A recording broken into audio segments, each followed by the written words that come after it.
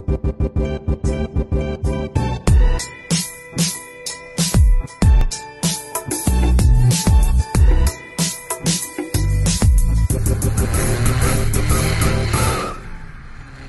what's going on, everyone?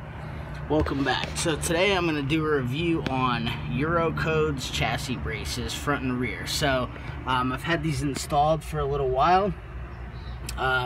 They're really top quality. The bars are actually pretty light.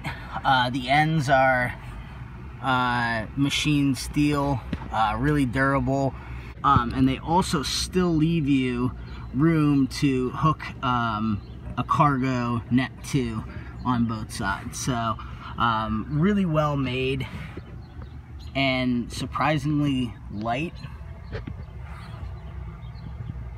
The centers are made of aluminum, and they're finished really well. I've just had these in for about a year now, and they've done really well on the track and going to get groceries. So they actually just install right where the two cargo hooks used to be in the Mark 7. One of the things I really like about this, guys, is that it's very low to the bottom, and it's a straight bar. There's no bends in it, which just means that the structural integrity of it, front and rear, is not compromised. You'll see a lot of strut tower braces that have bends in them, which isn't bad. It's just a straight bar is definitely better than anything bent. So yeah, it took me maybe a couple minutes to install. The front one was a little bit longer, maybe 10 minutes, but again, it still wasn't that bad. So yeah, well, let's go check out the front. Alright, so here we are up front, and as you can see, it installs right underneath the cowl, so it's actually very discreet, and you can't really even tell. So basically these braces install straight onto the strut tower, and then that bar just goes in between, and then you actually twist it to tighten it. So as soon as you install these, you're going to instantly notice a lot more stiffness in the chassis. Just turning left to right in normal streets, you're going to notice that the whole body moves together instead of that little bit of flex. So what this is going to do is it's really going to improve turn-in. It's not going to really help too much with body roll, but what it will do is, I already have this matched up with the 25mm rear sway bar, so that allows the rear to kick out a little bit more than normal. And that really helps improve the turn-in, especially now that the chassis is really connected, and you can really feel it in the steering now.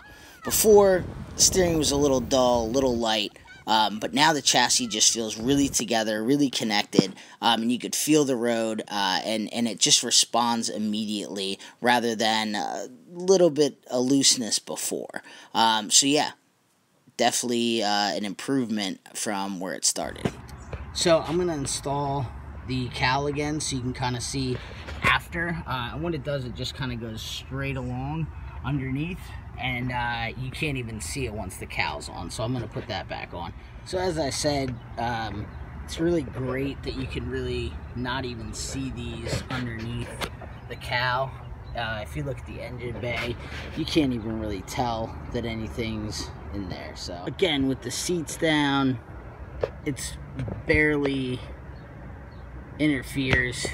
It's not very far off the bottom of the trunk floor, so it doesn't really interfere with space, which is great for somebody like me who uses this as a daily driver as well. So bottom line, Eurocode braces are great if you want to stiffen your chassis, and especially if you're using it as a daily driver. Obviously they're not going to be as stiff as a roll cage, but for somebody like me that takes their car to the track frequently and also uses it daily, these things are great. So thanks for watching CB Racing. Thanks for watching CB Racing. Click that bell down below and subscribe to our channel and give us a big